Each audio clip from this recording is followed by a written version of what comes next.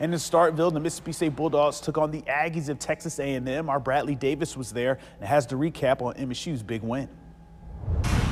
That's right, Joe. Tonight starting a gauntlet stretch for Mississippi State to end their season. 6 of their last 8 opponents currently ranked inside the top 25, with Texas A&M coming in at 17. So a really big one that they needed to get here at home tonight, even though obviously Texas A&M, no easy task. Their defense giving up less than 20 points a game coming in here tonight. Super stout, but as it turns out, it wouldn't be quite stout enough for Mike Leach's squad.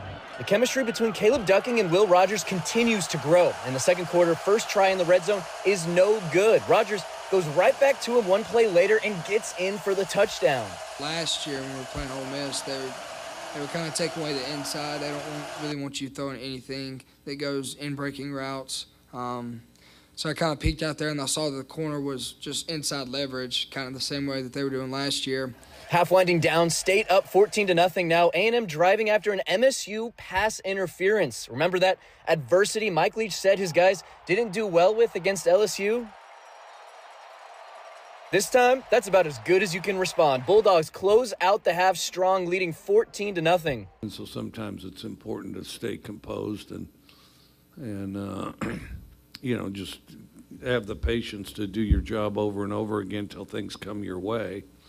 And so I think we've gotten better at that. Here was the play of the night. A&M driving again after a fumble from Ducking. Emmanuel Forbes blocks the field goal attempt. Then DeCamerion Richardson takes it all the way back to the house. That's going to be a touchdown. Huge swing, makes it 21-3. And Leach says that's not all Forbes did on that play. After blocking it, he went down and got several blocks and got in the way of a number of people. I'd seen DCAM pick it up, and I just wanted to go have fun with him in the end zone, so I would do anything to help my brother out. Every time A&M pushed, MSU shoved back, and the Bulldogs win big, 42-24. So there it is, Joe. I would say Mississippi State pulls off the upset, but they were actually favored here tonight over number 17 ranked Texas A&M, and I guess rightfully so. Next up for the Bulldogs, they get Arkansas here at Davis-Wade Stadium, another ranked squad.